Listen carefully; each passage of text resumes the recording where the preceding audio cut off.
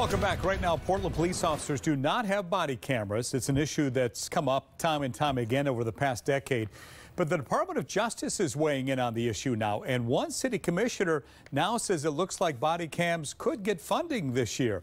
Our news partners at Willamette Week broke that story. We're joined now by Tess Riski, who investigated the piece. Tess, thank you for being on the program. Thanks for having me. We've been talking about body cams in Portland for about 10 years now without any resolution whatsoever. With the DOJ now stepping in, what's changed here? So since 2014, the city of Portland has entered into a settlement agreement with the Department of Justice related to use of force against people with mental illness. So earlier this year, the city was found to be out of compliance with that settlement agreement. So the parties are in mediation right now to figure out how to remedy that issue. And so one of the remedies that's been proposed is to implement body cameras for PPP officers.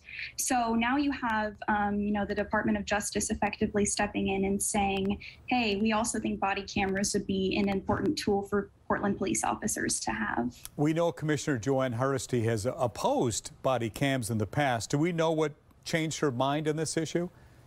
My understanding is that it has to do with the advancements in body camera technology, as well as being able now to draw on best practices from other police departments about body cameras, since there's a lot of little details in body camera policy that can kind of, become the sticking points. So my understanding is Commissioner Hardesty is more on board now because we can draw on best practices that have been developed over the last few years. There's still some sticking points in this over when we talk about all the negotiations taking place, like whether officers will be allowed to pre-review the footage, right?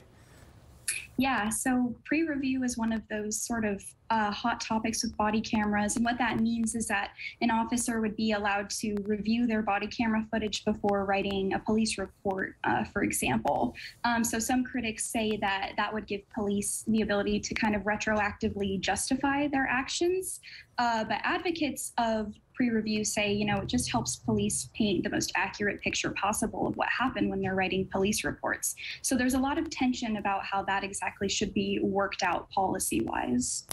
We know that body cams aren't cheap, particularly the hard drives that are needed to store the footage. Do we know yet where the funding is going to come from, Tess, on this, and how much they're going to cost?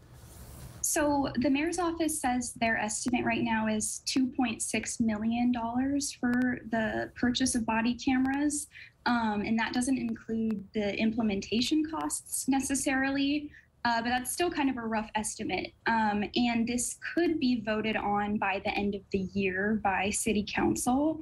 They have the fall budget monitoring process coming up soon where that could take place. So we have a rough estimate of the cost and the potential estimate of the time frame for approving that, but that's about as much as we know at this point. All right, Tess Riski, thank you for that report. We appreciate it very much.